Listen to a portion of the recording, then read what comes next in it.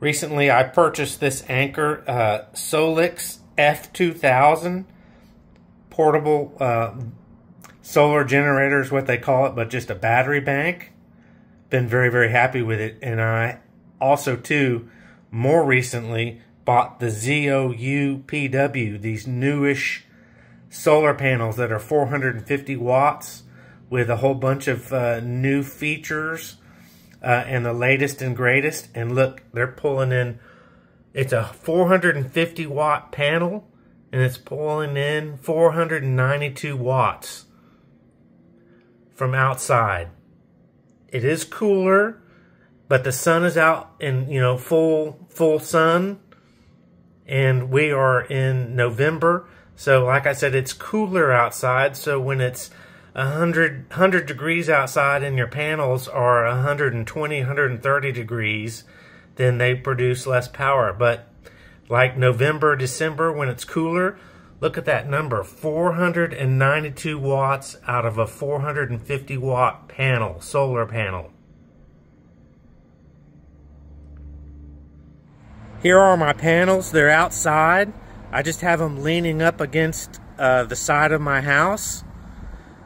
And even more, I have a 35-foot 10-gauge cable. They're just mounted up right there. Just have them coming up. And unfortunately, there was a little tear in my screen. I did not do that, but I'm running it inside 35 feet directly to my Anker solar generator power battery bank, and running some lights and heaters.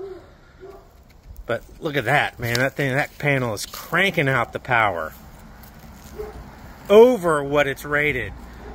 Typically, from what I've seen, if you get a 400 watt panel, you'll be lucky to get 200 watts on a premium, nice sunny day. And this is pulling almost 500 watts. In the other days, I've seen 450, 460 for hours on hours. But 490 is the greatest of what I've seen as far as the output. I got them directly from their website, the manufacturer website, and there was a $40 off. And so these panels were regularly about $460. And I got them for about $425, no tax and free shipping. I think it's worth considering these solar panels, and they're more rigid with an aluminum frame than the real flexible ones that bend and fold. These fold into you know, 4 sections into one section where you can pick them up with the handles right there. But the other ones are more flexible where they'll bow. They'll bow in this direction, and they're just more flimsy. These are much more solid. I have it the wire, the 35-foot wire, which the longer the wire, the more power that's lost to the inside of the house.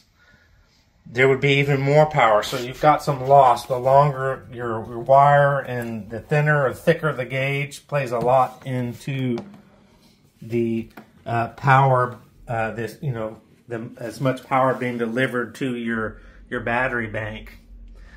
And it is an XT60. One XT60 right there, plugged into the back. Thanks for watching. Check back. Like the video if you liked it, found it informative. Catch me on future videos. Bye-bye.